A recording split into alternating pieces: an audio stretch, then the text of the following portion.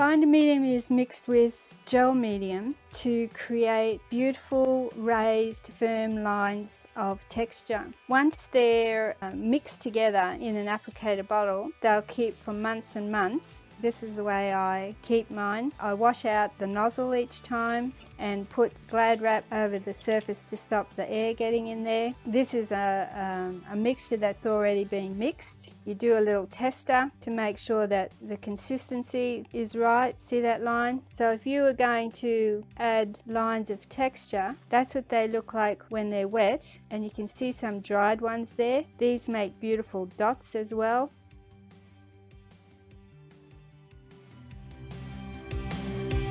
And like I said, they will stay in these applicator bottles for months. To make them, all you do is you get your gloss gel. It's roughly half and half, but you have to experiment till you get it right. You put your impasto into your applicator bottle, you add your binder. The binder is what makes the gel adhere really well, and it makes it thin enough so that you can draw with it, whereas if you use the gel straight, it's too thick. Then you just shake and shake and shake, and you need to make sure that you test your mix. See, that's too runny, so you need to test your mixture until it's right. It's a wonderful addition to your texture painting, and I just want to show you some of the ways that you can treat these lines once they're adhered. On this large painting that is not completed as yet, I have several areas where the lines have been treated. This one here has only been glazed with a transparent color, so that lovely, you can see through into the depths of the line. So that's just coated with a transparent glaze. I think that's phthalo turquoise. This one here has been